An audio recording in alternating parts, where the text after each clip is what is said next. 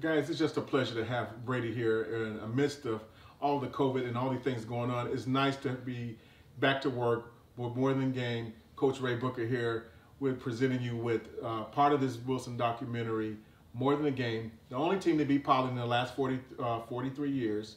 In fact, we beat them in 1991, 1992. The last team to beat them before that was 1976. They called those 1976 guys the Jinx Busters. The Jinx Busters actually were playing. Gerald Ford was actually the president of the United States. Carter hadn't even been inaugurated yet.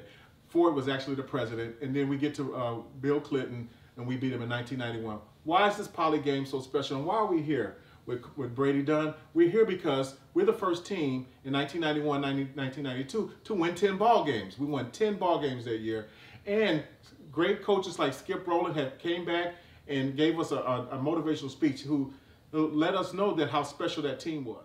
Brady, when you first went under the huddle as a quarterback, what goes through your mind being a leader? And how do you handle being a leader, being a quarterback? And how did that help you in raising your boys now today? You know what? You become a leader. You're not just because you're a quarterback, you're a leader. You become a leader because now you got 10 guys looking at you going, hey, what's the play and what's the count, and we expect you to execute this properly, And so, obviously when I was a junior, I probably didn't become a leader until, a true leader until maybe, maybe even after the Poly game, to be honest with you, maybe Lakewood or Antelope Valley, But it makes you be a leader because you got to possess the leadership qualities to these 10 guys that are looking back to you in the huddle. Well, let's take it a step further. How about the whole team, Brady? Because, you have to win the respect of your guys as a quarterback. It's the toughest position in any sport, I believe. And I think a lot of guys will concur with me. Brady, you had for a while, a long time, you were the most prolific passer in Wilson history with over 2,700 yards, and the single season passer of over 1,500 yards.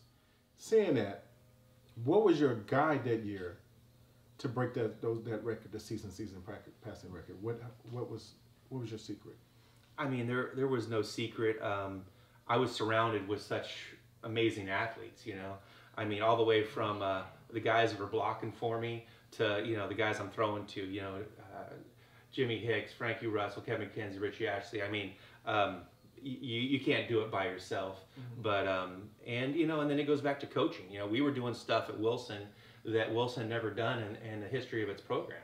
We were dropping back 5 yards, 3 yards, and we were throwing sometimes 30 times a game, which that was rare. Usually it was 15 to 20. These kids today, they throw 45 times a game, no problem. But I was blessed to have a lot of weapons.